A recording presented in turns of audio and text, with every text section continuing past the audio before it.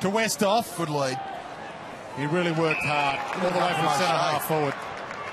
And now O'Shea coming off his best possession game of his career last week. He's in hot form. Ton of space. Uses the full 15. He goes for home. And it's there. Treloar gives it up. A shield. Gets it out of the area and it might work. Great mark, Cameron. Magnificent grab. He's got Hoskin Elliott running for him. Just over his head. Bouncing ball. Honch tries to track him down. He slips him easily. Disaster for Port Adelaide, but that's exactly what GWS needed. Thomas. Monfries to the open side. Kane Corns. Well, here's the man. It's his day, and he's on the board.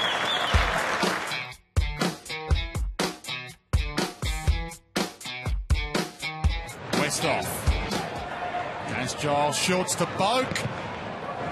It's across the face, but it might bounce in play and be okay. Wingard gathers, shrugs Green, and he is class.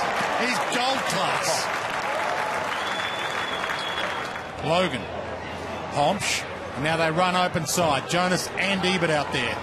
It's a bit of a spread. So Jonas to Ebert and Needs out there to lend a hand as well. And now the lead from Schultz. Ignored. Spears one inboard. Ollie Wines. Great vision. Logan, not a big goal kicker. Plenty of time to size it up and delivers. Logan. Wingard. Schultz is really running hard for him. Hartlett might feed back onto this.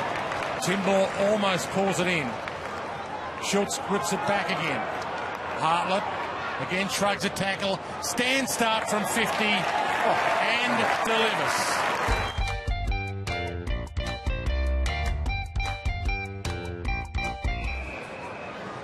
And does nicely. Being tracked down by Need. Put some pressure on the kick, but it might work. I like the switch. Treloar. Reed. Oh, he played on, and it might work. Whitfield. GWS have not kicked a goal since the opening term. They were goalless in the second quarter. This for the first goal of the second half, and it was never in doubt. On the run, good pick-up O'Shea to Ebert. Monfries. From 40, directly out. And that's what they bought him for. Westhoff, well, he shaped a kick to Monfries initially and missed the opportunity. Paul Stewart still has Monfries for 2 in a row. Easy as a light. So if they get some senior players, they'll get some players who probably are going to get what they deserve, perhaps. Wingard. Wines. Logan. The handball game continues, and Logan finishes another sparkling move forward. Well, it certainly is. They're trying to push him up the ground, but you just got to keep plugging away. Sometimes it just doesn't work for you. But if you keep plugging away, keep getting the contests. Josh Bruce had it, was stolen by Schultz.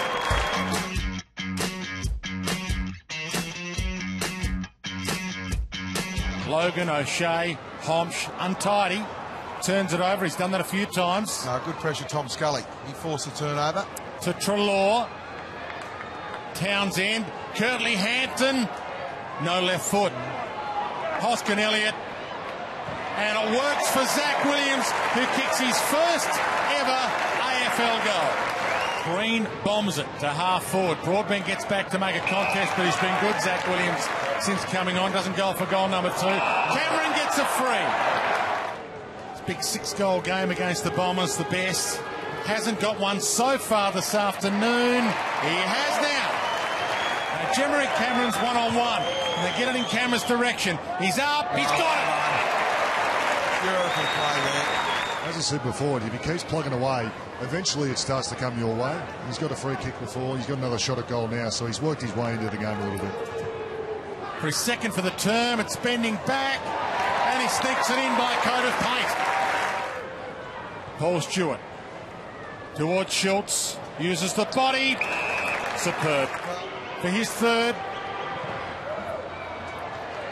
Makes no mistake. Some bad news for Port Adelaide. Travis Boak coming off with an injury.